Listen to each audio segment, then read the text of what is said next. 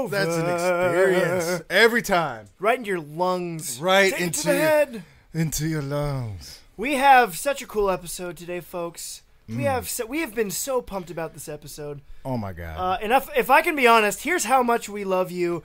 I was feeling like shit. Boo boo. Complete dungus. Fecal matter. Yeah. I was feeling like garbage. I've been sick, but you know what? I was talking to the boys. I was talking to my boys. That's right. And I said, we're gonna do it. It's fine. We're gonna do it. And the Brengineer over there was like, hey, just pull your balls out, okay? Hey. Grab it. Grab them. Did you get old White Brengineer knuckle knowledge? Yeah, I did. You got dude. old Brengineer knowledge where he puts his arm around your shoulder. He's like, hey, let me tell you something. So sometimes you just gotta grab them, squeeze them, That's and right. go do your shit. Okay, boy. When you feel a little pain, sometimes it just gets you going. You just gotta rock through the No, brain. the truth is, I just said, hey, we can reschedule. Yeah, you did, but you know what? So here, I'll tell you what happened. Here's what happened. And Tapes went, that's impossible. That's impossible. No. The truth is, I went to my doctor. I went to Dr. West. Dr. West. Yes, hi, I'm Dr. West. We believe in our brand out and here. Dr. West said, yeah, well, you're sick. And I said, you know what? Fuck, dude, I don't want to be sick. I want to be better. He said, you know what? I have a suggestion for you. I have this book by... We're getting taped. No, you're not. We're getting taped. Would you listen? Would you stop? This is tapes time. The tapening. I have a book to recommend to you by an author. His name is Schleck-Weiner. Schleck-Weiner? Yeah, Schleck-Weiner. He wrote this book. Yeah. Called The Decimation Cleanse, right? Okay. And so it's this awesome thing. I got this book. I took it home. I started doing it. Guys, this is the shit. If you feel sick... If you have no sword, if you have no axe, if your lodestone is dull, you go pick yourself up a copy of Schleck-Weiner's Decimation Cleanse. All right, so here's what goes on. It's all about, he calls them harmful particulates. It's getting those harmful particulates out of your body. You got to send them forth like the fucking exorcist, dude. So what you do, your temperature, you constantly keep it at 85 to 90 degrees. You never cool down. Hot, hot, hot. All right? No food. No food. Wait. No, 85 to 95 degrees? That's cold. all the time. Hot. The body temperature is... No, not your body. Your external temperature, dude. Does the book come with a pair of very comfy puffy pants? All right. 85 to 90 degrees. Very important. Always hot, always sweaty. No food. You do not eat. You only drink lukewarm prune water. That's it. Diet. Lukewarm prune water. You do tepid ham eye masks, and what those are going to do is that... Wait, tepid? Tepid ham eye masks. masks. What's a tepid? Tepid. Tepid is it's when like someone lukewarm. gets really mad. It's like lukewarm. No, it's like... Tepid? Yeah, tepid. Sorry, tepid. Like a sea witch. You do tepid ham eye masks, and a sea witch. What to the ham give you hand the ham jobs. is gonna do is the nitrates are gonna suck the excess water out of your brain. So what's that gonna do is it's gonna take those harmful particulates that are oozing up your eye sockets and your nostrils. It's gonna suck that right out. It's gonna suck that weakness out of your body into the ham. You just toss that ham. You don't need it anymore. Next. No sleep. Leeches. You no need sleep. leeches. You keep moving. Get your bucket of leeches. 80 degrees. Lukewarm prune water. Ham eye mask. And you keep moving. And you just got to keep walking. You keep the inhibitors out. Now here's the thing. This workout is great. Dr. Schleck-Weiner, he did a great job. But I added my own little secret ingredient to this. And Inks over here will attest to this. I added a constant workout. So what you do, God. one hand. Holy shit. One hand always has a beer. I'm getting taped. It doesn't matter if you're sick, you're always drinking a beer, and you're baby. always working out hard, Yeah. all right? You just got to pump the hot weakness right out of you. You realize if anyone listens to this and actually does it and causes themselves bodily harm, Again, you are to blame. No, guys. You heard this on Pinterest. I'm not. Schleck-Weiner. Schleck-Weiner. You can find, you got to scroll down. Yeah. You got to scroll down on Google past all the I'm jail. about to ding you, dude. Dude, all the jail stuff. Scroll past it. Find Schleck-Weiner. He's in there. He's got a big, kind of terrorist beard. He's sitting in jail. Schleck-Weiner. Because his thoughts were ahead of their time. here's the thing. Listen. Not that anybody died. I think if you type in Schleck Weiner, you get some weird German porn star. Guys, listen. All right, these guys are non-believers. Type in I'll tell you all about putting ham on your eyes. And for part 2, we will construct a nice veal for you to push. Type in Schleck Weiner. Constantly. I tell you what. Veal. I tell you what. I feel like a used condom, but I look like a diamond in a cat's asshole. Okay, that's the truth. You look like a beautiful diamond. I am the shining meow. Okay, that's I call forth the shining meow.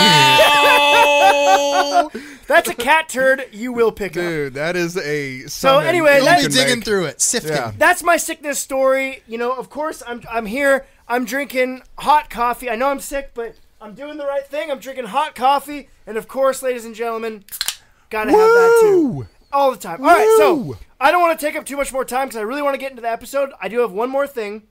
So, episode 4. I have something I have to correct. This is why I love this shit. I want to correct. You have a. I foibled a lot. We all have. So just so you guys know, foibles. If you're just listening or you're jumping in, we're not historians. Tape we don't retraction.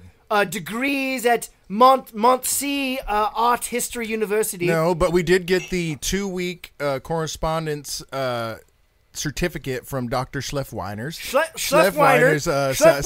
Schleffweiner's. I didn't get that certificate. We are able to now starve and keep people hot all the time. Brengineer, and stick meat in legally. Brengineer, I think a hot ham eye mask would do you some wonders. Hot. This is a great diet. This is a great treatment after the holidays because you can use hot turkey. Anyway, sorry. Go back to it. Episode 4. So you will recall there was a certain eggplant over a cover called Dinosaur Warriors. Oh baby. So baby. Don't take me back. Don't take me back right now. I'm taking you back. Oh my God. Back. So Dinosaur Empire, I brought that up too. Now, what Dinosaur Empire. I said Dinosaur Empire was an awesome cover done by Nicholas Janeshig, who did Dinosaur Warriors. Wrongo fucking Congo Bongo, bro. Badongo. Wrong. And I love that. I love that I was wrong. I figured it out. Why? Because that's awesome. I love the fact that we're gonna do this. You know, I tried really hard to get all the information. What I went wrong, Nicholas Janeshig did do art for that book, but he did the inner inserts. He didn't do the cover. The cover was done by Wayne Barlow. Wayne Barlow. Hey, Wayne Barlow here. Oh, hey there. I just like to do covers sometimes. Mostly I like to draw bottomless leather men. But that's right. Bottomless sometimes leather I men also do dinosaurs. That's right. I just sit in my basement all fucking day and stare at the wall. I wanted to correct this because, you know, you guys are gonna give us this stuff. We're gonna figure this out, but I think it's important to bring validation to the right artist. That's right. So the cover of Dinosaur Empire, Wayne Barlow. Wayne. He's done a few things that were kind of cool. He did the Fafford and the Grey Mouser Saga edition. Ooh. Yeah, so this, I've never seen this before. If you have this, send me a fat picture. But it's all the books. It's all the books in one thing, Brengen. Wayne. I must find this. Fafford and Grey Mouser, we're not doing it now. Great shit. But, and this is why this is like, it is all connected. The cover cest is so hard.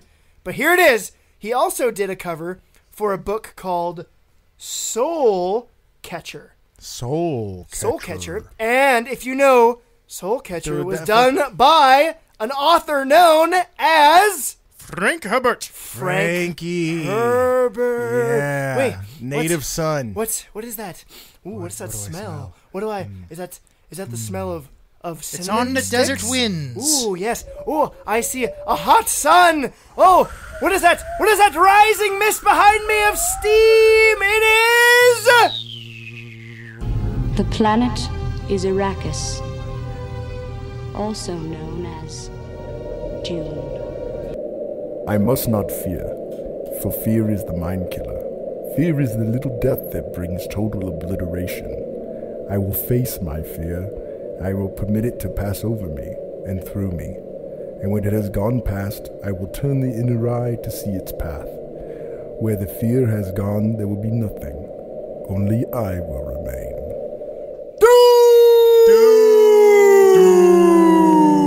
Dune!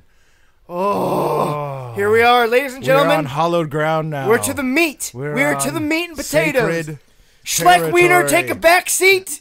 We're gonna give you the ultimate meat in the face, and that's Dune. Yeah, we're gonna give you the we're gonna give you the spittle on the face. Just a little. Oh my god! Just a little spittle. Oh my goodness! And I think, if I'm not mistaken, ladies and gentlemen, this is our first legacy episode. Yeah. These are just going to be a deep dive into one subject, and that subject is Dune covers. Dune covers. I'm going to tell you what brought this on. Dune Deluxe Edition cover. Tell me the word. Incredible. It's so great. It's an experience. If you can get your hands on this cover, do it, folks. I'm going to leave it there for now because I want to start with the first artist to do Dune this artwork. Is the first. Now, is this the first Dune book? This is the serials. Oh, this is back in the serials. This is Serial Day.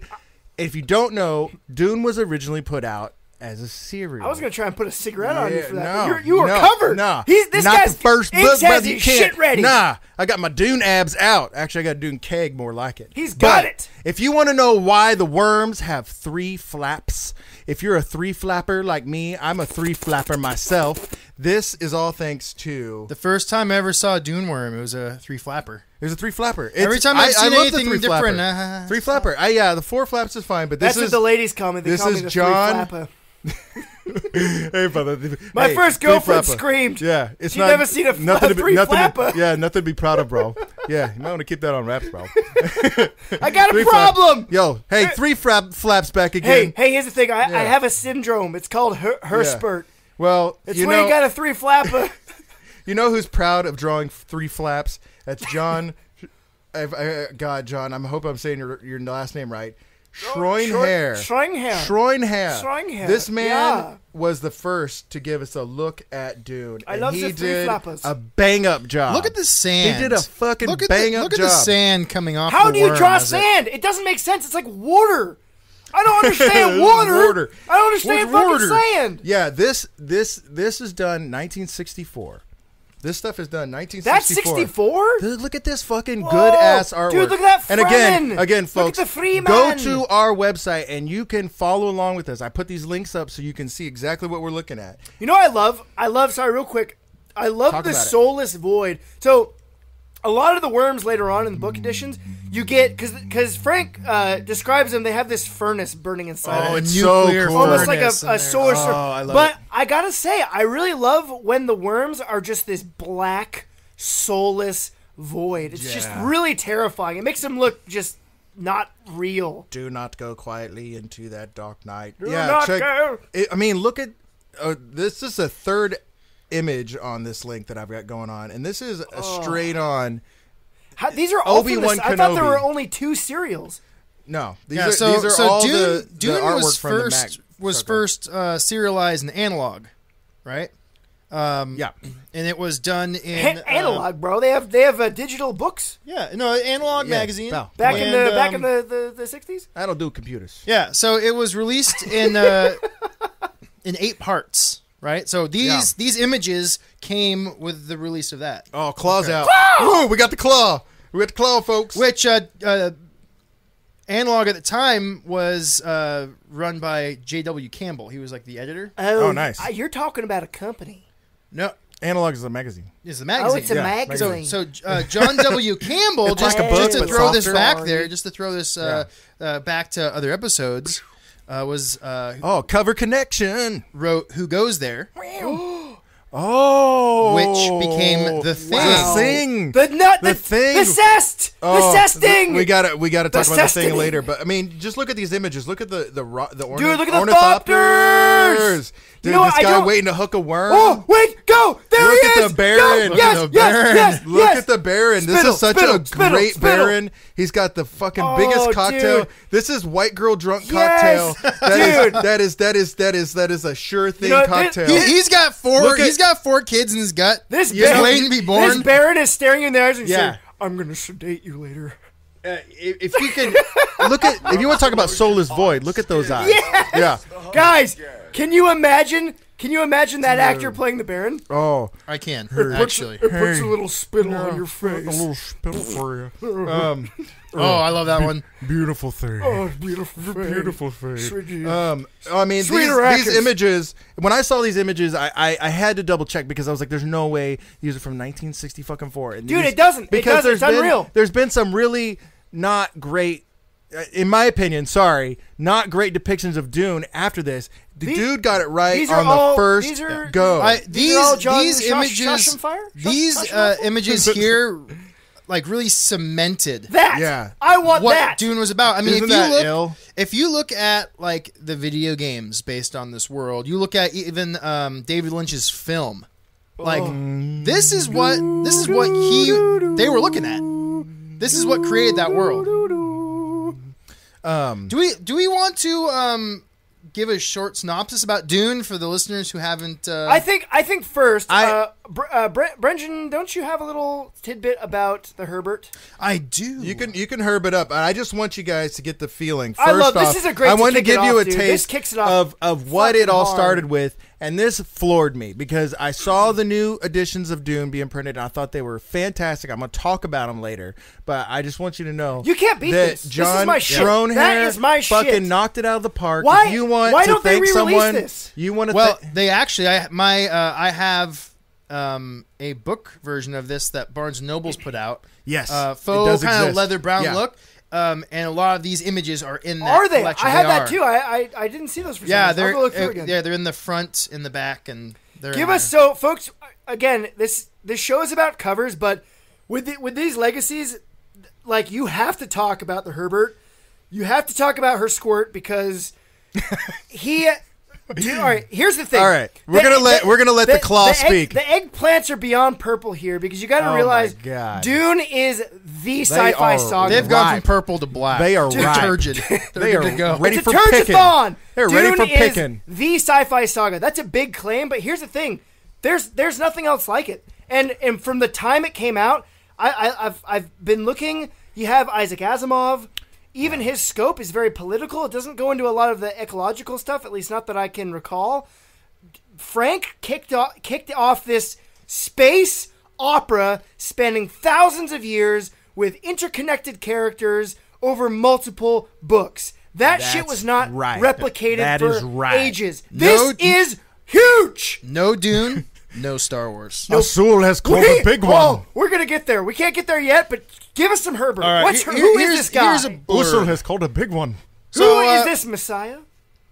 Frank Herbert was a guy born in 1920 in Washington, in Tacoma. A native son to the Northwest. Yep, he's from the Northwest. Native right. son And in of fact, Northwest. before I knew that Frank Herbert was a Washingtonian, I was up in the Seattle Sci-Fi Museum. Oh, which if you haven't Were been you there, smelling everything? I was just I smelling would smell everything. everything. Are you Touching kidding and me? smelling He's and Mandrake. He was He's whacking man- off to everything he Whacking- could, hoping that his spore would grow on He it was- so he could own it. He was draking hard. So yeah, if you go in there, there's a whole like section dedicated to Frank Herbert. It's got a bunch of the Dune props from the film, which I geeked out over.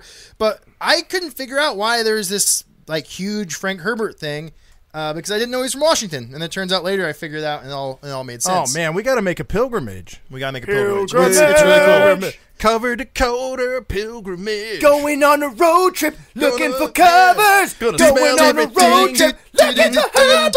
Probably Finding gonna some get worms in the dukes kicked of out of Tacoma. there. Gonna drink some beers and bang some ladies, maybe later. Hookers and ice cream. Yeah. Oh yeah. I'm gonna smell All right. everything and get kicked out. So back to Frank.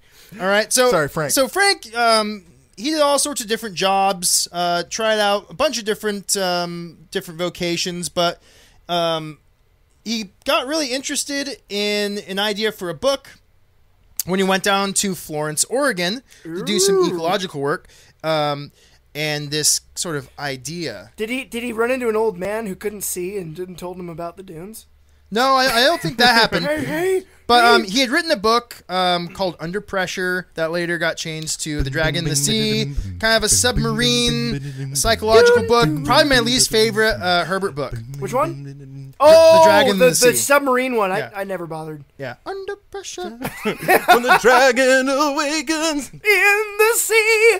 So after researching for 6 years, Dune came into existence. It was actually quite difficult to get a deal for it. Yeah. And Analog, John W. Campbell was into it right away, but he had issues. It was such a big book.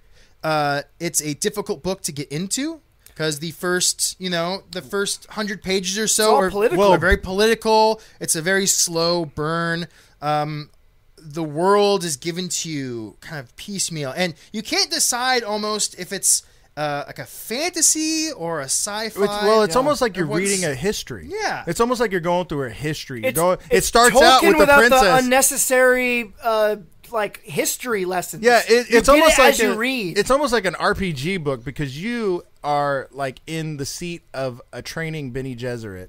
Ooh. And you're going through training and you're reading the historical documents set forth by the princess. Power of voice. Yeah, that's right. And so it's kind of cool because you're like, whoa, I'm the Bene Gesserit. You've been possessed by the back Baron. to what Brengineer was saying about his difficulty getting it published. By the time he did get it published, it was published with this cover, and the publishing company was actually best known for publishing car manuals. Oh, that's right. That is right. That's right. So, companies take chances. Publish epic fucking sci-fi. So, car manuals. Stop doing car manuals. Start doing, I don't know. Worm manuals. Worm manuals. That's right. Yeah, I did a worm manual once. Yeah. I had worms for about a week. Yeah. It was very painful. The smell. So Frank was lucky enough that his wife was sort of the breadwinner for a while. It was spicy. That was... I've heard that so many times. And he was able to... Is there a little regret sit in and your write. voice there? No, I mean, I hear this a lot. I'm sorry. I'm going to jump in real quick. But Listen, honey, I'm doing stuff. This podcast is important. No, I've heard that from so many artists where they're like, thank God for my wife. She kept it going while I was fucking working on this project, and now... Thank you, wives. Now I got her all Wives the are nice awesome. dishes. Wives are the shit. I got her all the nice... I got her anything she wants, whatever yoga pants she wants to buy, she's going to buy it, okay? Anyways, can't wait to do that. Go ahead. Yeah, so he... You can't wait to buy your wife yoga pants? Hell yeah, whatever she wants. Can you imagine going into a store, picking out your shit, and not even looking at the receipt? Can't fucking wait. Dude. Don't even walk out of a grocery store without looking at the receipt. Fucking can't wait. If I get a pair of yoga pants, I will buy. Hey, what do you think of my yogurt pants? I give them about 6 hours before they start to smell. Oh, they're dripping off of me. They're holding all the yogurt. Yeah, I your want, wife stuff. I want a big old sandworm right in the crotch of my yogurt pants. Oh my god, sideworm. All right, okay. The claw needs to speak. Sorry. The claw needs to speak. Mandrake time. Dune. Yeah. Frank So sadly, Frank Herbert died pretty young, age of 65 in died of worms. 1986. And this Worms is would have after been great. writing 6 books. Tapes is actually working on a spell to bring him back, but we'll talk about that later. I have to decimate his memory some more first. So he wrote 6 Dune books in total. Like Tapes was saying, they extend a vast amount of time. The first book is about, and this is mostly what we're going to be talking about today, it's about Planet Dune. There's an element on it, a spice melange that when you take, it changes your... Spice rolls. It's basically a drug that everybody takes. And Herbert extends himself, your life, he dude. explained it as It's a health potion. He explained spice as a combination between cocaine and gasoline. Yeah. So it's highly addictive, but So it's it's also meth. so important to the society in his Holy book shit. that it's like an analog for gasoline Dude, in the- our the- world. the, so snort gasoline and then you'll understand The spice. navigators. That's Navigators. You start off as a normal human being. You do enough space, meth, And you turn into a navigator. Yeah, and then your mouth is just a pulsate. Anyways, go back. So yeah, the reason the spice is important is because thousands of years before there was a war with The Butlerian Jihad. The Butlerian Jihad with an AI intelligence, and so after that was taken care of, all computers. Well, you can talk about that a little bit more. By the way, in the Jihad, the only way they were able to defeat it is they had to work on their own mind powers. So you have a very early version of both the Bene Gesserit and the this is going a little deep, but we're just going to do it. And the Mentat groups, who are these super mathematical technicians, and they were able to use their special mind powers to knock out the robots, except for the Teleaxu, and then fast forward a bunch of years into Dune. So anyways, the only way people are able to travel from planet to planet is in the spacecraft, which are essentially sent through the fabric of space by these navigators who have to use the spice. The spacecraft can actually go through space, but you don't know where you're going to come out. In order to see into the future, to see ahead, to navigate through space, you need a snort. Gollum in a spaceship half a pound of running spice. on a treadmill. That's right. Yeah, so I mean it's very complex. There's a bunch of different houses who are vying for control of this planet, and the young boy Paul Atreides. I just realized something. What you got? Do you think Neil Peart is the one that's powering the spaceships? You think with his drumming? Sorry. So, anyways, these knuckleheads won't let me finish. So, I'll just end it with this. Basically, you have this young boy who's basically foretold to be this prophet, and he's going to save everybody, bring balance to the galaxy, and all those kind of things. He rides the worms and takes control of the worms that are on the planet. It sounds like a lot, but like Brengineer said, it's given to you piecemeal. All you need to know is that Frank, he said in an interview that he wrote this book because, and you don't really find this out till like book 3 really, but he wrote this book because he felt like all leaders, or all like charismatic leaders I should say, should come with a warning label that says may be hazardous to your health. I thought he wrote it for yoga pants. I read it for yoga pants. But Brengineer's right. You got a boy, he's special, or he's supposed to be special, and he changes Dune forever. Never mind. Well, I was going to say, actually, Paul, the main character, is a mistake. Paul is not supposed to be a messiah. He's accidentally a messiah because Jessica and Leto. Dude, we're going way too deep. I know, yeah. But I have to correct. I have to correct it because. But that's the surprise at the end. That's a surprise. So that's a twist. That's the maybe hazardous to your health. Twist. No, it's not. It's the whole thing with the Gom Jabbar. Well, nobody's. They're like, oh no, shit, you're powerful. We should probably kill you. The twist at the end of the whole series is that the Bene Gesserit. The point of Dune is to don't kill children and be yourself. Don't kill kids. Also, don't have spice and then have a baby. Okay, so what I got pulled up right now is the first cover of Dune. So, first off, can I say I really don't like the Dune lettering in this. I love the Dune lettering. It's the best part of this cover. It looks like a frozen yogurt. Like store. If anything, if anything, that banner speaks to me. Little League T-ball. Yeah, underneath, okay. totally. The Westland Sandworms. It's trying to go. Dude, if we ever have like wind, kind of, but it's just too. Yeah, it's Free Men Little League versus the Harkonnens. I fucking love it. I'm going to tell you right now. And the location of Frank Herbert, I love it. Awful yellow. It's so 60s. Oh, I wish. Here's what I wish. I wish there had been no Dune. They kept the cummy yellow and put Dune on the side. That would have looked really good. The lettering, I like it for what it is. But I don't understand the choice of the image. After I showed you who painted this, the banks. Who did this? Same dude. John. Oh, Schoenherr. If you look at some of the images that John's got, why wouldn't any of those be the cover? Why? Quite literally. Why? 99999. Boom! Right there. You could even have that Little League lettering right there. Boom. Dude, Schlieffen, you fucked it up, dude. All right, I'm gonna go forward in time because there is a lot of great Dune covers, and again, you're gonna see the sandworms a lot. Thank you, John, for the 3 flaps. You've done fucking well. He was Yeah, from Queens, and he's is a fucking champ. That's the epitome. Dude, that started the sandworm. That is like the sandworm image everybody knows. Sci-Fi Channel, you tried to change the worm. It looked like garbage. No one liked it. Boo. Yeah, what was with the rotating teeth? You just... Boo. It was just not rotating good. teeth's not bad. No, rotating teeth is Real dumb. quick. I just want to say, once you start reading Dune, you're going to realize how much was lifted from it. No. Not yet. By Mr. Lucas. Not yet. And I'm going to tell you right now. We gotta wait. We're gonna get there. If you think about the Sarlacc pit and the mouth he added onto that Jabba Sarlacc the Hutt? pit. No. Wait. Okay. Wait for it. All right. Here's Hold coming your up. eggplants. Coming up next. Dude, yes. These are some of my favorite fucking covers. That Children of Dune. Right there. Okay, this is Bruce Pennington. Yes, Bruce Pennington. This is the 70s. And again, I got this cover long ago. That is my shit right there.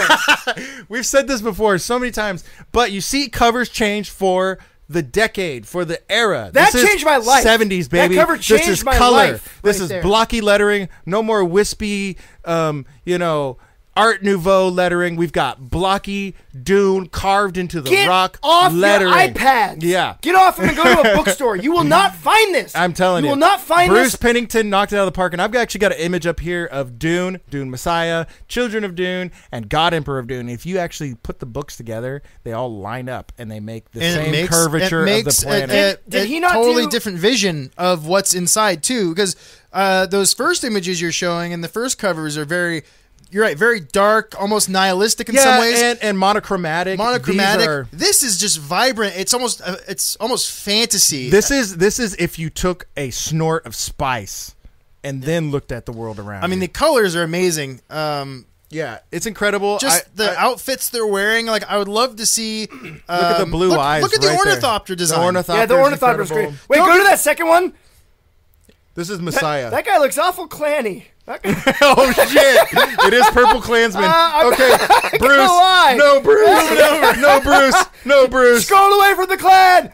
Oh, 3. No, Children of Dune. Suck me in. Okay, guys, look at the green and the yellow. It's perfectly balanced. This is what I'm talking about. And what's awesome about Dune is it is so epic and so iconic that it can be taken so many ways. But you could see a wacky out of this world cover, and you'll know. Dude, the woman. All right, so the woman on this cover, I absolutely love. I fell in love with this woman right there. I love the see-through. Dude, yes. Is that gonorrhea? That's how I couldn't. No, yeah, that's God. her name, dude. It's like gonorrhea. It's Agami. Gonorrhea. Is it Agami? Is it Agami? No, I think it's gonorrhea. I can't remember. Anyway, she's fucking badass looking. This is one of Paul Atreides', beautiful children. She's very lovely. She is not gonorrhea. Don't listen to tapes her name over there. sounds a lot she like looks gonorrhea. like a young, Hepburn. This cover was the colors are so. First of all green, pretty much all green and shades of green. What do you think's going on here? Are they flee in the city? They're running from the tigers, dude. This is before they get separated. Oh, laser tigers. Dude, laser tigers, guys. Possession, Children of Dune. First of all, green. I want to bring this up a bit because we touched this briefly, or I should say, Brengineer did about Facing the Frost, but. Green is one of the most comforting colors to your eyes. It's the easiest color that your eye can take in. That's why a lot of surgeons wear green because it makes it's comforting. It's easy for your eyes to take in. So they have that, but right in the center is this giant yellow orb. Which is pulsating. And you know what's cool about yellow? Yellow is the complete opposite. Yellow is the worst color for your eyes. Yellow makes me hungry. Because yellow reflects a lot of light back. So it's actually really harsh on your eyes. So if you use too much yellow, it actually fucks with you. It definitely sucks you in. And when we were pummeling, contrast is so cool. The tigers are in God Emperor. No. D-wolves. No, they're in Children. D-wolves. D-wolves. The D-wolves are God Emperor. Yeah, no, they send laser tigers after the babies to kill them. Right. And when we were pummeling Brengineer with words while he was trying to explain Dune, there's a thing that happens when you snort too much spice or you take too much spice, you get blue eyes. Blue eyes. The Brengineer gets no respect. The Brengineer gets. That's why the claw. Yeah, that's because exists. you're wrong. He has to rip his respect away from my chest. All right, moving on. This is the 70s. It's beautiful. I'm going to bring up... Wait, do we have any information on Brucey? Bruce? We can go into some Bruce. I want to know a little bit more about Bruce, dude. What's his fucking deal? What is he? What are these painted with? I'm trying to get to the deluxe edition, and we are going to talk about Bruce again. That's why I didn't go into Bruce, because he's done so many iconic covers. This is my shit. This is my childhood. Well, gentlemen, it's about. I gotta say, it's about time we take a break, because I'm excited to announce that we have our first ever commercial. What? What is going on? I didn't know about this. We have our first ever commercial. Dude, who? Well, I'll just play it for you. I'm really happy. What? Once again, this great establishment is really going out on a limb for us, and oh shit, we might make a little money from having their commercial here. All right, wait, real quick though. Well, fine, we'll put Bruce on hold, but listen, we're coming back, and I want to know more. Inks, it's on your shoulders. You've shouldered this burden. All right, guys, commercial time. No spittle.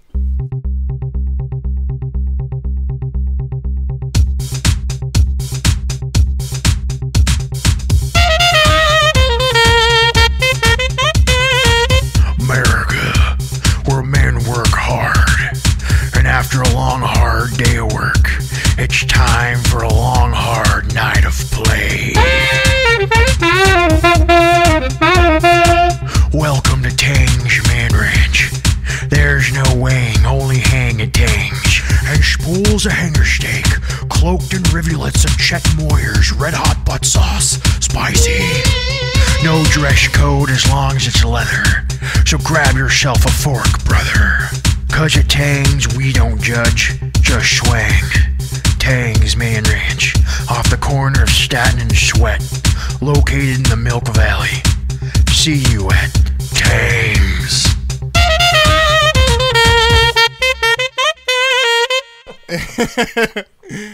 Oh, wow. Okay. Somehow we have to get back. We gotta get back to. Oh, there's worms on Arrakeen. Spice. And so spice. I think Chet put spice in the sauce. Okay. John Schoenherr. Remember him? He brought us the first images of Dune. Real quick, I just want to say a lot of his artwork, those images were done on masonite and oil paint on top of the masonite, probably gesso. What do you think, Brengineer? I like masonite. I like working with it, but I can't say I've really had much of a chance to work with oils. I'm not a masonite fan. No? I'm not a masonite. Well, especially because canvas is so cheap now. Wait, is masonite? Masonite is like board, but not? It's like a board that's been pressed together. That's right, smooth, and that's why you need a gesso. You gesso to get your little teeth on there. Just a little spittle on the gesso, and then you paint. And then back to Bruce Pennington. Honorable mention, he brought us this magic. He used a lot of gouache. Now, gouache? if you don't know what gouache is, what is Brengineer, gouache? do you know what gouache is? I haven't really worked with it, so no, I'm not really familiar with the consistency. Speak on it. It's basically like an opaque watercolor. Yeah. It's the love child of an acrylic and a watercolor come together. That's right. Well, that's funny because that's how I paint anyway. Yeah. Well, really. So then you might be a gouache man. You don't even know it. I might be. I water my acrylics down a lot. Put down the butt sauce. Pick up the butt gouache. That's all I got to say. Okay. Brought to you by Butt Gouache. Butt Gouache. Try some today. So this was like 60s, 70s. Gotcha. And now I'm going to move on to the deluxe cover by Matt Griffin. Ooh. This is your bread and butter right here. This is what started the whole episode. Again, if you have not picked up this book, this will make you fall in love with Dune. This is an experience. What do you see? What do you see on the front of the cover right there? Well, once again, I see that the most beloved color palette, I would say, of the aughts. I mean, the cyan and the amber. This was put out this year.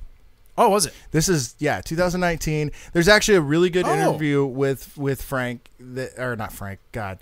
Herbert. Love you, buddy. Frank's ghost. I'm talking about Matt Griffin. He's from Ireland.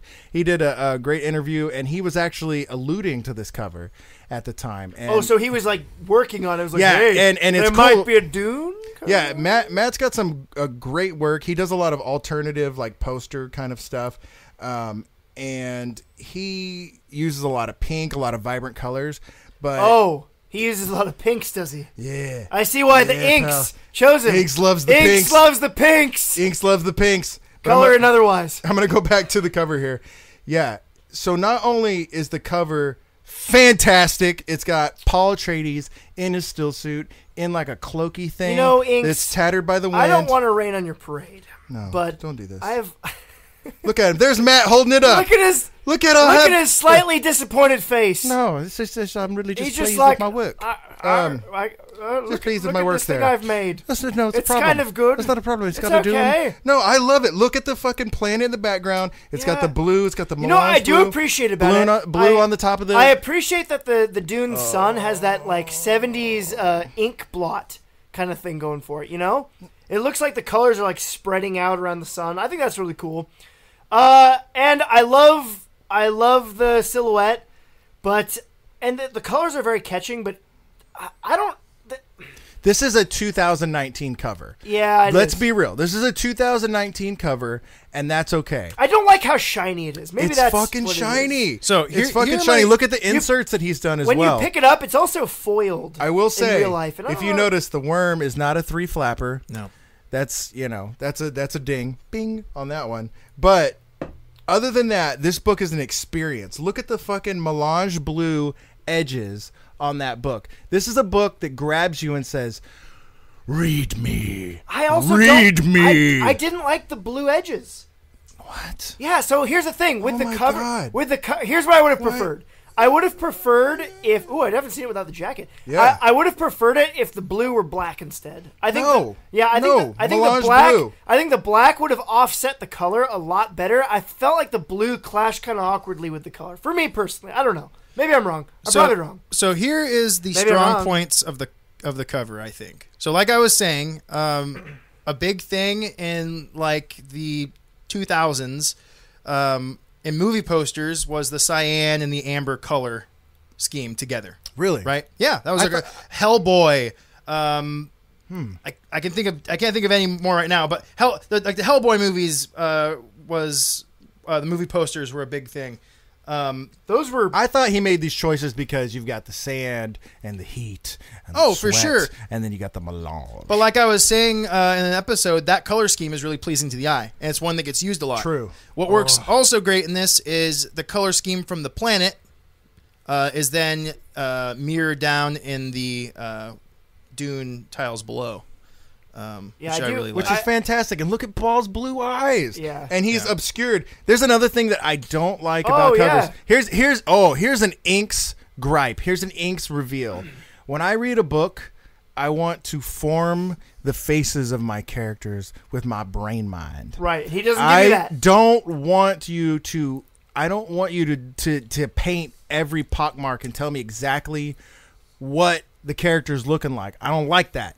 I want to be able to form. That's why people, when they read the book and then they see the movie, they're like, yeah, they cast it kind of weird. Because a lot of times, that what you formed in your brain doesn't really match. That's right, Jason Momoa. Get your fartiness out of my Dune movie. The new movie's coming out. Get your farty attitude out of my Dune movie. This is the reason why they went back and they redid the cover here. Idaho. Yeah. Wait.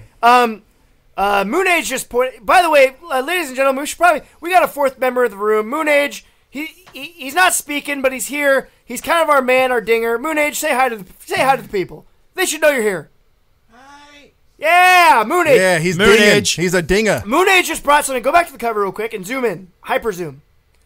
Not that. I don't know what that is. Zoom.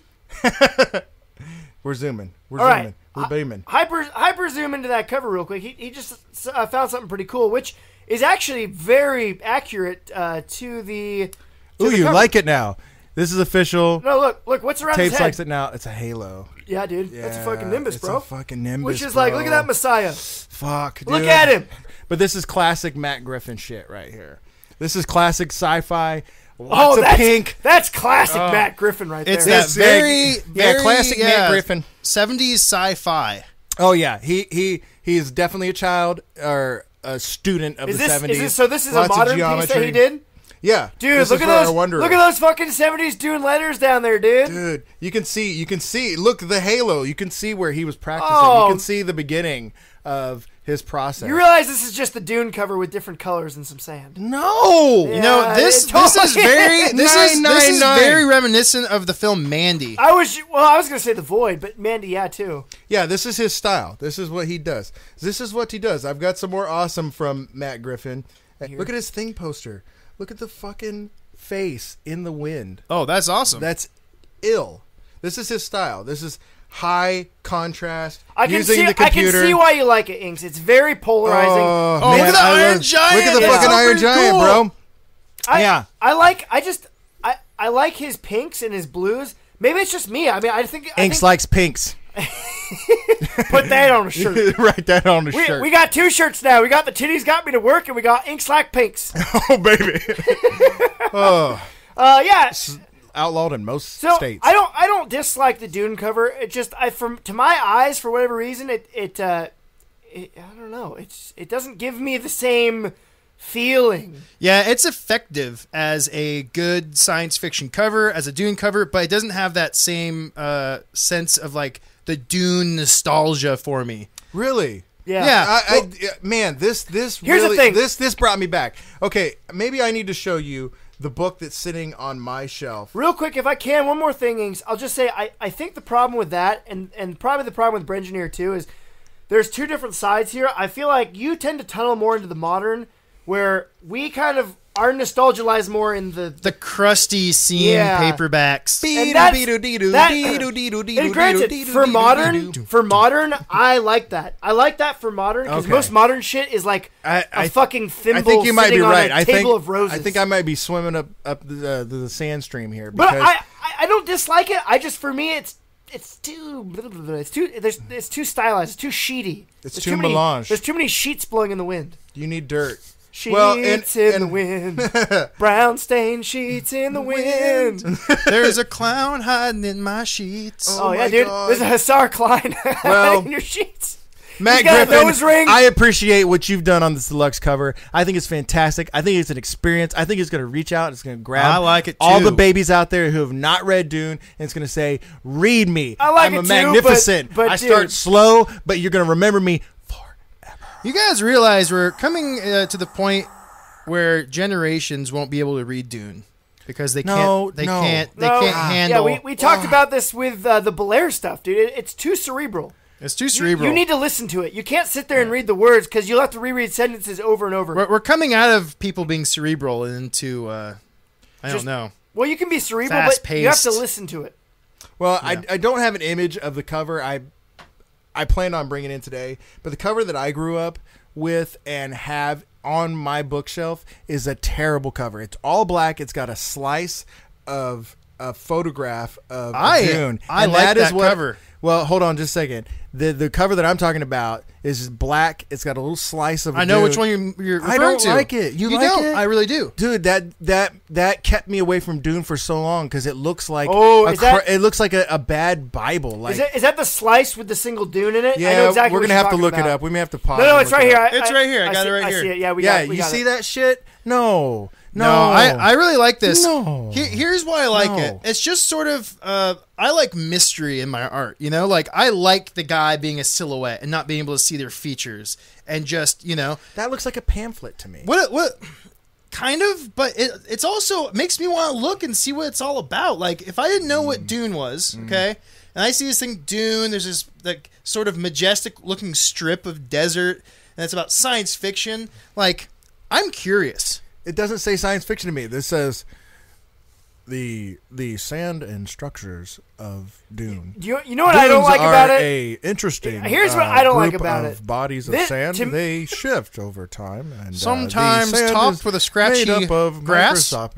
Microscopic stones. To me, it looks like a book my mom would have, and my mom would go, absolutely. Hey, you should read this. That is a grandmammy It's a cool book. And I'd be like, okay, Mom, I'll read this book. And then I just throw it in my bedroom and forget about it. Okay. It doesn't scream like, science fiction book! Now, this shit you pulled up. Yeah. if I couldn't make you guys happy with the last one, I'm going to try and make you happy with this one. Hey, you made me happy with the last one. Is okay. Good. I like this one too, though. Brengineer's got my back. We're just not spilling our seed on the plate. I was spilling my seed in the middle of the bookshop. They pulled me out, some burly nerd with the bottom buttons of his shirt not buttoned, pressed his belly up against me and said, "Sir, you can't spill seed on the books." Hey, and he pulled me out of the shop, and I said, "No, it wasn't my one. Wasn't my one. All over the books." You've got to put your pants on. Okay, so I pulled up. Get out of here, Phil. Jim Tierney. He also did a cover for the re-release of the books because the movie is coming out. The deluxe edition is what I showed you. These are just the hardcover and paperback, and this is what the babies of this generation are going to see when they pick up a Dune book. I'm okay with that. These are fabulous minimalist covers. If you want to see how to do a good minimalist cover, usually this is how you do it. It's got Dune, D-U-N, right down the middle, up and down, not side to side. There's an E in there, too. D-U-N. No, my dude don't got no. My dude just say done. I say done. That's right. Done on Dune. And the letters are obscured by the dunes and who's walking in the middle of the dunes. I don't know. I don't know. It's a silhouette of some sort of lonely character, and there's the two moons. It's a fabulous postage stamp of the I'd like to say too, dude, the white and the blue in the middle of the orange. Yeah, that's real awesome. Again, same color palette. Brengineer brought up. Yeah, it's true. Now, when you put all these together with the rest of the books, it's real glorious. Oh, the other book covers are great. All of them are brilliant. You mean these covers? Yes, this is Dune Messiah.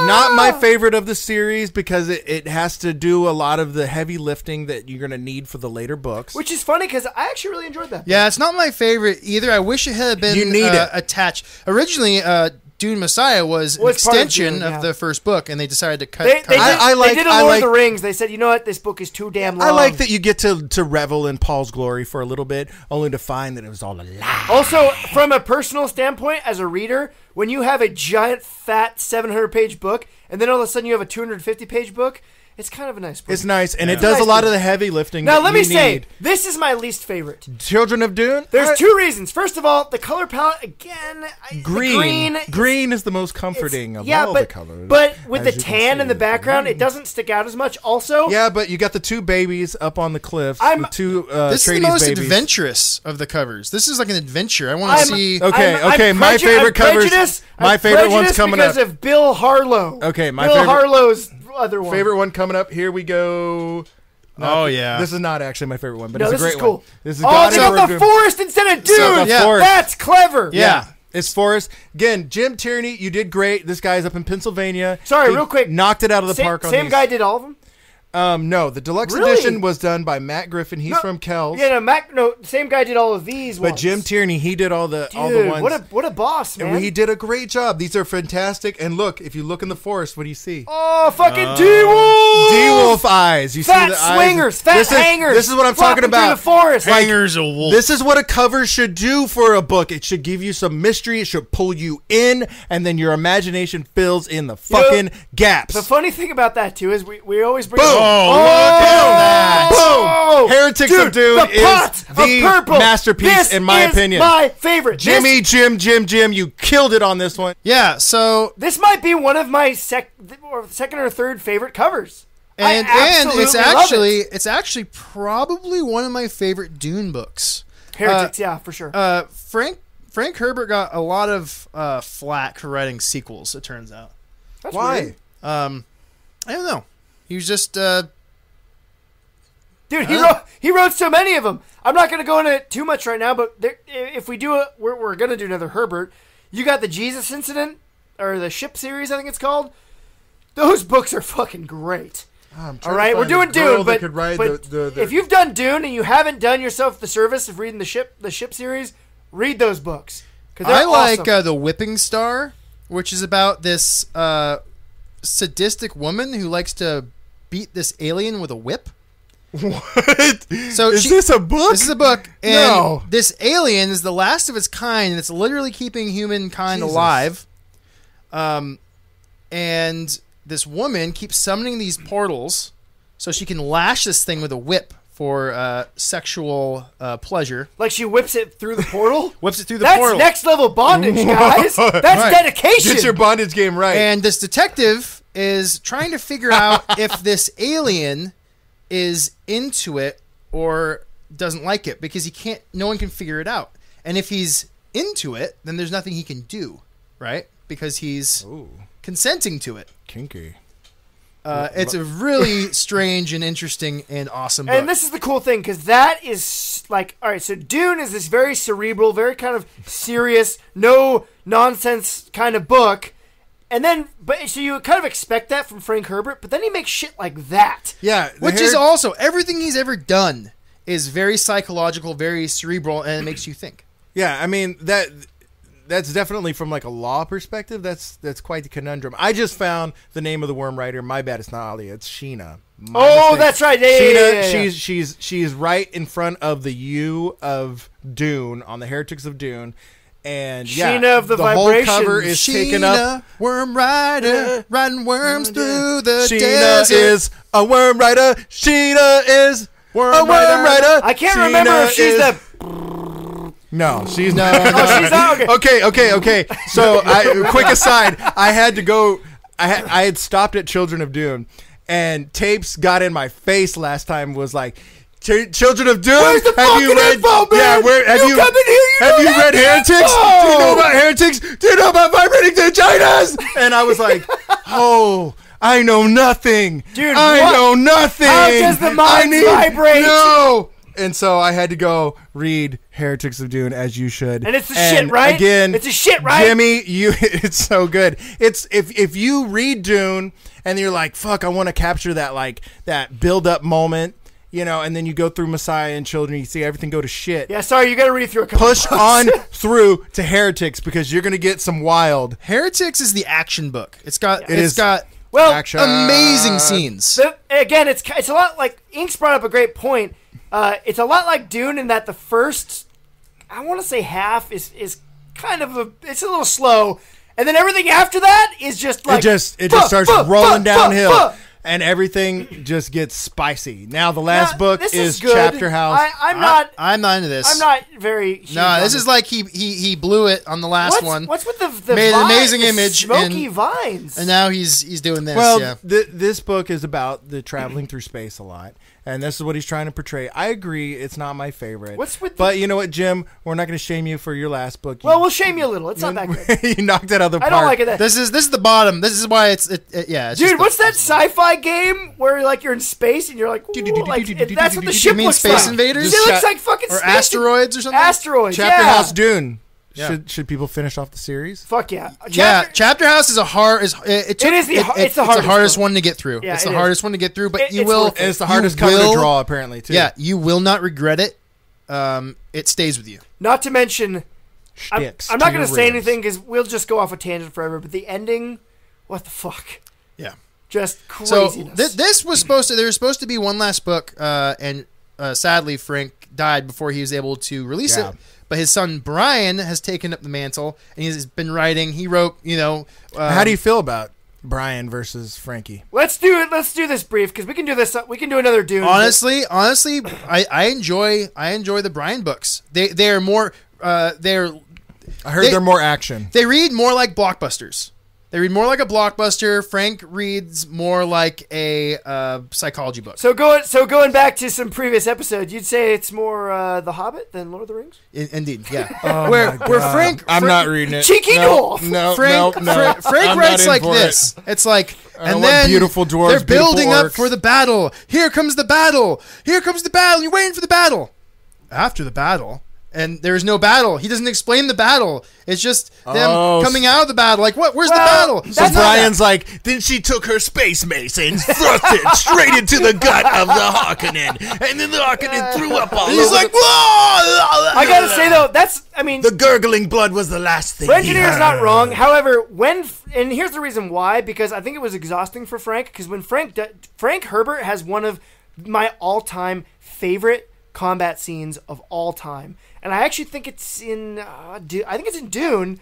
It's Fade fighting not Paul, but actually fighting just some random Atreides warrior. I will kill him! Yeah.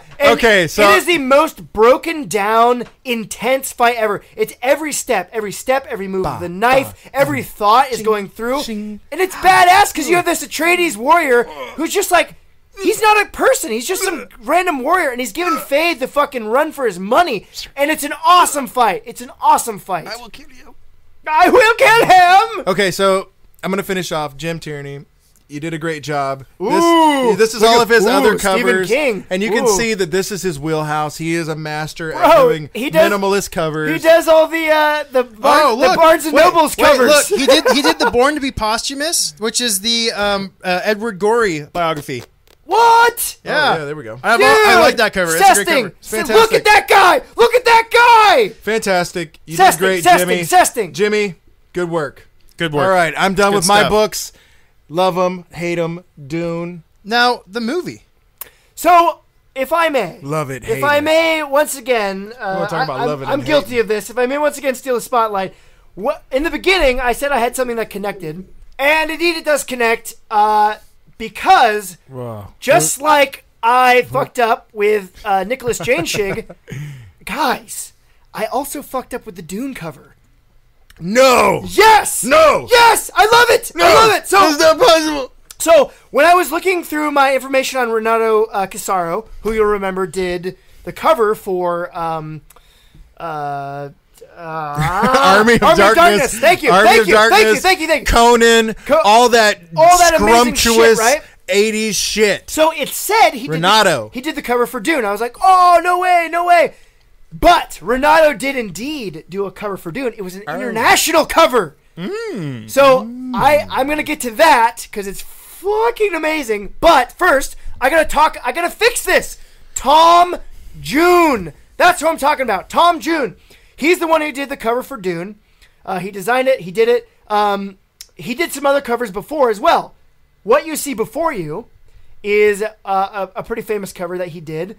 Star Wars. Yeah, this is the original Star Wars. Really, Killer. Really cool. You've got the cross lightsaber going on here. You've got Darth Vader in sibling the background. bonding. Yep, sibling. And maybe sibling something else. Hey man, there's Kevin Seston. Hey, I'm just saying, they fly away on a spaceship at the end of Empire Strikes Back, and you don't know what happens on that ship. That's right.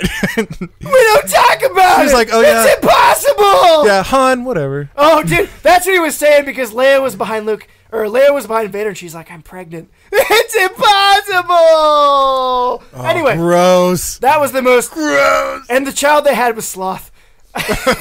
We'll just make him a Mandalorian, and they can't see his face. May the Force be with you. I'm sorry, Tom Jung. Anyway, Tom Jung, he got his start doing covers. He very famously he did the 1967 recover for Gone with the Wind, which I didn't realize was a really impactful cover, and it plays a big part in Star Wars. Do you guys remember that cover for Gone in the Wind, where he's like holding her back and she's kissing him? Yeah. Was there lasers? That is was just there a really, spaceships? really not good movie, but okay. But do you guys I have remember? no do you guys idea. remember the I'm Star in the Wars poster where dark right Han now. is doing the same thing with Leia? Oh yeah. It turns out lots of covers. Stick with what works. Yeah, I've ripped. So he did this great. I love his color. I really fucked up. I'm noticing the turquoise blue with the cyan or the sienna. You know what? It looks a lot. It's everywhere. It's a lot more Everywhere. charcoal-y. Brengineer's unlocked my mind. And I couldn't find out actually exactly the medium, but he did this one as well. That's So good. strong. Yes, the Strong. Empire Strikes Back. You guys have seen this before, no doubt. Yeah, and we're look gonna at this again. Vader standing and look at their faces. If you want these sweet links, go to our website and you can see what we're talking about. Dude, You can she's feel like, that feeling. She's like, Dad, look at the size of She your looks like package." a gibbon. And over here, Han's like, damn, how am I going to contend with that thing? Yeah. And then Luke's like, man, I wish mine was that big. Yeah. Look at that lightsaber. All you have to do is get Son. cut off Son. from your knees Come to down. tanks. Come and then to the you will dark get side. a giant hydraulic penis. It's going to get bigger. It'll come bigger. Anyway, so he did that. God. Oh yeah. Jung, Oh, look at that thick, girthy sword. Dude, this is a piece of... I know Brengineer's childhood. This is a piece of mine. This is incredible. Inks has some things to say about this film, but... I have some things to say about this film, but again, covers sometimes outshine the film. Or sometimes... they're better than the film. Or sometimes they make you watch shitty stuff or read shitty stuff because they're so This is good. not a shitty film. The original animated Lord of the Rings... Dude, guys, I'm not going to go into it because we've touched on a lot of stuff. Rotoscope. This movie was not supposed to be made. Originally, this was going to be a Lord of the Rings actual live-action film. Oh. Guess who was fucking casted for Frodo? Let's hear it. Mick Jagger. No. Yes, dude. No. Dude, there is a crazy story behind it. That's not possible. Yeah, look it up. It's fucking crazy. So, anyway, that fell through. You know what? And I wish it was made. I wish that shit was made. I wish. Anyway, what we got was this ring was shattered. Shattered. What we got was this Shattered, amazing babe. Ralph Bakshi film, and Tom Jung did this amazing cover where Gandalf is going, go towards there. And they're Who like, was cast as Gandalf? Sorry. I don't know. I you got to look it up. I don't know if they have the full cast. I just remember. Of course, how am I going to forget Mick Jagger as Frodo? Frodo. Look at his ET finger. Go to Mordor. I could send the Eagles to pick you up to drop it in there, but I won't do that. But they're not working on Tuesday. Yeah, once again, Gandalf, you asshole. Give him Eagles, you bastard. I was never summoned You Eagles. bastard. Anyway, let's get to the meat. Boom. Bam. There she is. Boom, there she is. Dude. My childhood. Okay. It's interesting though because I'm gonna jump in real quick. I had not watched the film until 2 days ago. That's right, folks. I had my Dune movie cherry popped 2 days ago, and it was interesting. It was incredibly interesting. Did you get? So you brought up the covers. Was that not the cover you've seen? That's the cover I've seen. Okay, good. There was two covers I've seen. There's a Blu-ray one, and it's the photo. What do we call it? Brengineer montage or photo composite, fucking composite, kind of a thing. And then, but this one's good. But it's interesting because you go ahead and explain it. But I'm gonna say Paul is right in the middle, and he's got a maker hook, yeah, and a thumper. Dude, and I love okay. Can I just jump in just real fast? Yeah, go for it. Go for it. I want to take you back to my childhood, back through the winds of Dune. And I'm in my grandfather's study. Yes, he had a study, a room lined with books, and my eyes went right to the bound covers. Don't come in here of the Dune books. Grandpa, not again. I said don't come in here. I'm using the sock. It's my time. And so I pull these books off, and they're Dune, and the covers are really cool. They're we haven't talked about those covers this time, but great wind effects. So, anyways, I'm looking at these things, and I asked my mother about it, and she's like, "Oh, those are great books, but you're too young." Of course, I'm too young. But there's a movie. It's always too young with you. You're too young, damn it. You're too young to read these. And books. so, anyways, I forget about it, and then I'm at the library. And there's this is back when there were VHS in the library, and I see this cover on there, and I see Dune.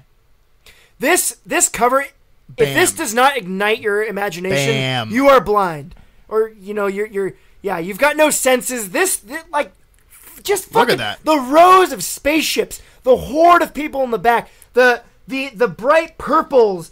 And like the blues. If you don't know what Dune's about, like what's on his Sweet pinks. shoulder? What's this thing he's Sweet carrying? pinks. Oh, the pinks, the blues, just everything. Well, This is interesting because everything else has got that sandy sienna color, and they went with a dark palette. And I will say, however I felt about the movie, the cover gives you an idea of the breadth and the scope of the series. And I love this says this is going to stretch on and be epic. This hits you right in the nostalgia main vein. Yeah. Going off the color palette here, if you look, the cool thing about this again, now I mean I got looking into colors and now I can't help it, but you got that blue, which is kind of this cool calming, cool feeling, mystery.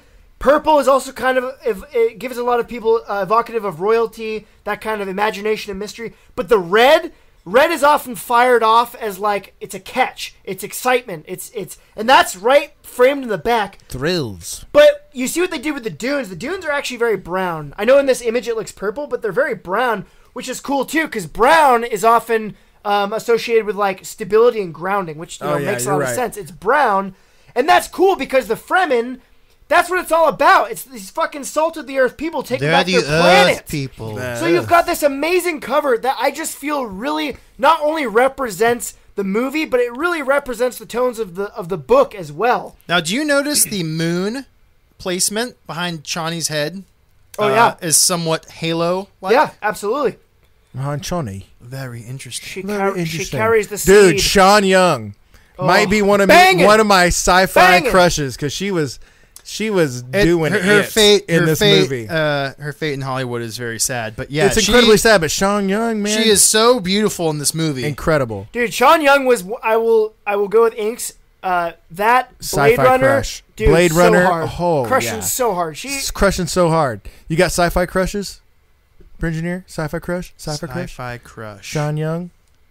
Mooney, you know what? Ask Mooney too. I'll have to come back on that. All right, think on that. But Sean Young, we salute you on this one. It would probably be swing. I'd be swinging for in heavy metal.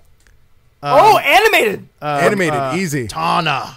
Well, how can you not, dude? There's a 10-minute scene of her putting her clothes, taking her clothes off, and putting them on. If just ever, titties going bloom, bloom. If I ever got with her, I'd want her to be still like a cartoon. But in like the real world. Would you be a cartoon? Though? I wouldn't be a cartoon. I'd be live action. No, fuck that, bro. I would go full on Roger Rabbit. I want to dip in the pallets, There's a movie about this, how that went wrong. That's what I'm talking. Brad Pitt learned. Wait, Cool World. Yeah, I want to go straight up Cool World. Moonade, shout yours out real quick. What's yours? Little Dallas Multipass. Oh, yeah. Amelia Jovanominimovic. So, real quick, we just got to go over this movie. I mean, Inks, let's go. We know it's a multipass. What was your feelings when you saw this movie? Oh, boy. I tell you what. Don't shit on our childhood, I'm going to tell you what. You better tread carefully. There's a lot of stuff. I will kill him. That was added to Dune.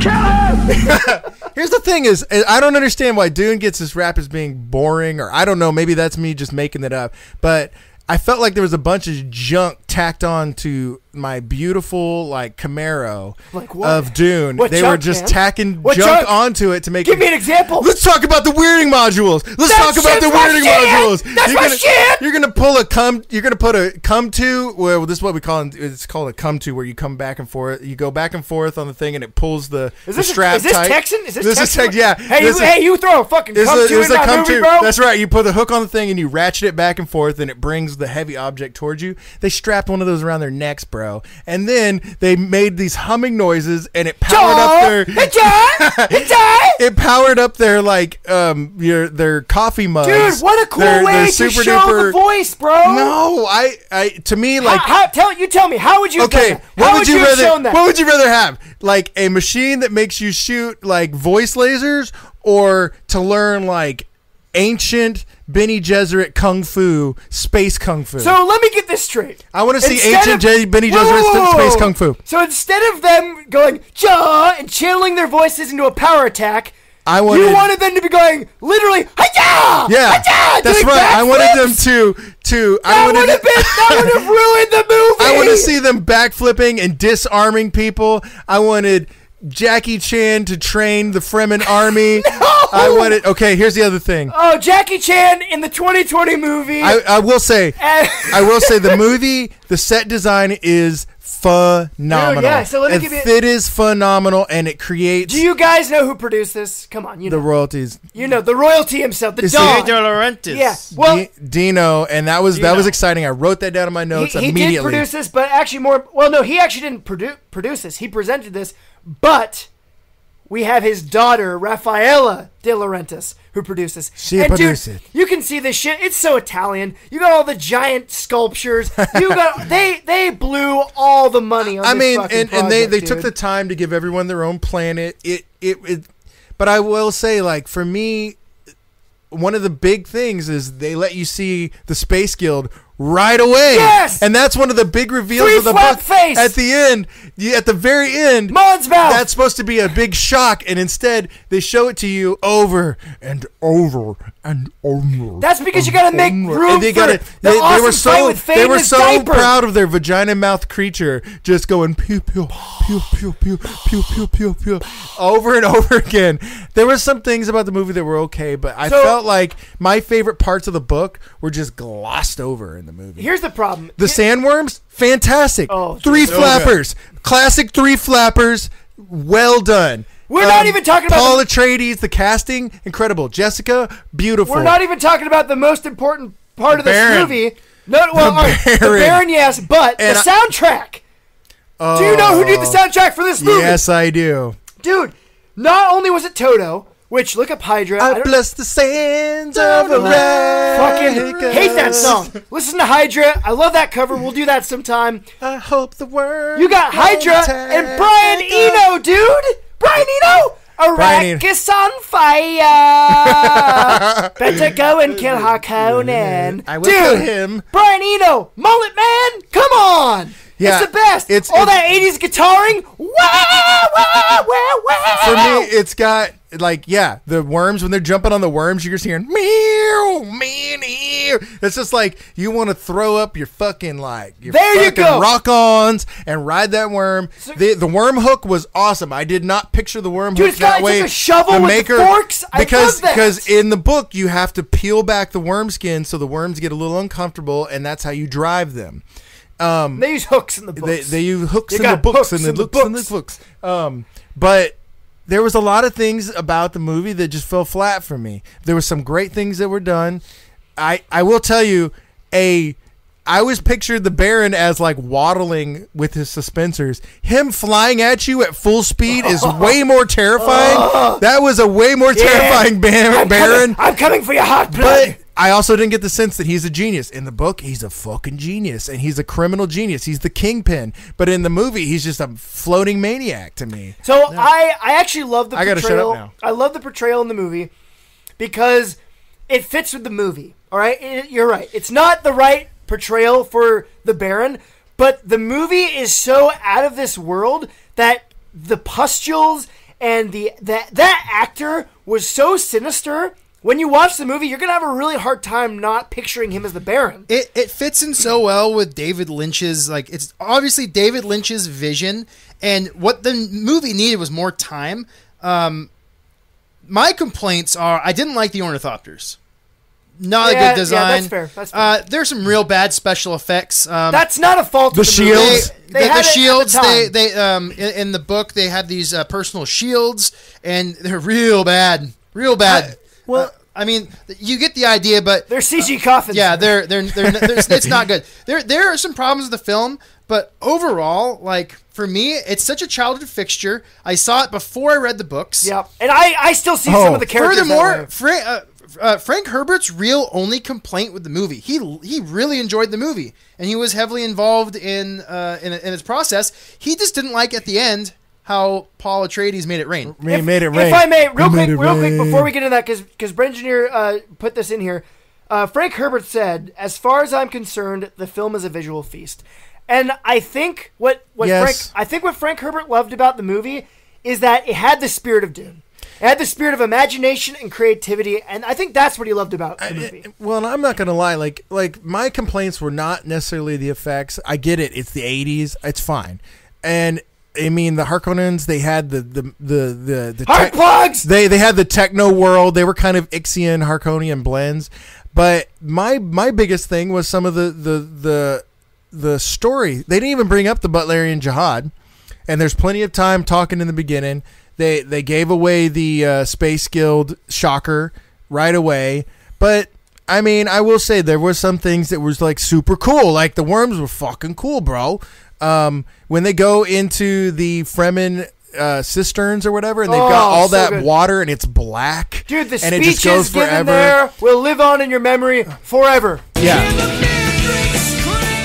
Yes, Kyle MacLachlan, you're my shit. I still see you as Paul Atreides, dude. And even though you're too old.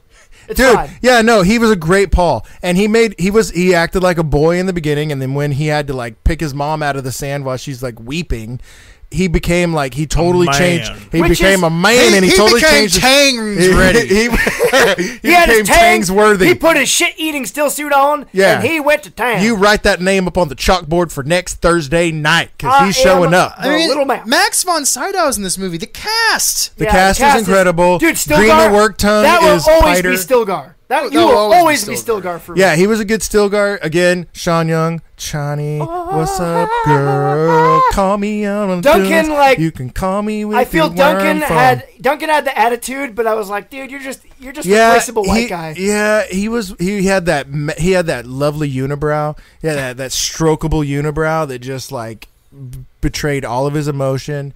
Gosh, what was the other thing? Dude, the scene where we have to see Thade for just a minute in his metal diaper. Oh, just standing There's there? like no reason for that scene Dude, other than to give Sting a moment to show off his fucking killer abs. He's standing there glistening with sweat, right? Glistener. With his hands sitting above his metal diaper, and there's steam behind him, and as he shows up, the guitar goes, and then you go for it. And then the Baron's like all sweaty, and he's looking at him. This is like his nephew, and he's like, "Sweet, beautiful Thade." And then enters Beast Raban, who's this like total thug, just eating chicken. He snaps the tongue Out off of of this ox or a ox, this cow. hanging cow for some reason. Just starts munching on it. This Dude, movie's just disgusting It's and amazing. And in the book, you would know that, like, at that point, the Baron's like, oh, well, he's going to need his own suspensors soon, that fucking fatty. Let me impart this on you guys. The movie, don't listen to either of us, okay? We love it. We love it for so many reasons. Nostalgia and just the first thing you see and just blowing your mind. Inks likes it for some of the things, but he's got a lot of qualms because he's read the book and he knows the technical issues, but he still loves the 80s. I'm too old to love it. Like, show it to your kids. I'm too old to love it like I should, but I will say, if you haven't watched it, sit down in a dark room. Don't have your fucking. If you have to watch the movie, I was drawing the whole time, and Tapes knows it. Tapes is looking at me. I knew you were drawing the whole time. Bastard! You were drawing dwarves. Don't watch any commentaries. No, I didn't do any of that. No comments. Just watch the it. soundtrack. The video. You watch the movie. You enjoy what you see. Yeah. So real quick, but before we wrap up here, I want to give you guys old dad Brengineer. I want to give you guys the Renato because this is where I fucked up. This is where this came from. Here it is. Boom. Boom. Oh, that's right. And that's great. That's the separation between the Atreides and the Harkonnen. You get the idea that boom, these are warring houses. Look at Jessica it. is fully bald now because she's so wicked smart from being a Bene Gesserit. I don't super love the background, the tunnel. It's just sort of. Oh, I love it, dude. Look at the Sada car coming down. Oh my God, he's got the fucking coffee mug gun. I feel like there should have been a worm coiling up behind him. or Oh, something. dude, look at fucking Fade. Look at sweet delicious Fade. He's so snarky. Oh, but guys, Dude. like, look at the Fade. This is He's got full anime hair. the detail on this painting. Fucking Renato, is you fucking killed it, bro. incredible, dude. You did great work. And I gotta say, like, I love the original, but I probably still love it more than this. But dude, the Fade here with this, and I love the dude at the bottom. This just gives me eggplant. It's great. It eggplants me hard. It's Big good. black swollen. The eggplant. movie is not as bad as everyone says. Who says it's bad? Who says that movie's bad? A little. It's not a bad movie. Maybe you've better heard of than him. the sci-fi original. Maybe you've heard of Yeah. him. His name is Jordarsky. He says it's bad. You know what? We're gonna come back to you, Jordarsky's Dune. We spent a lot of time duning.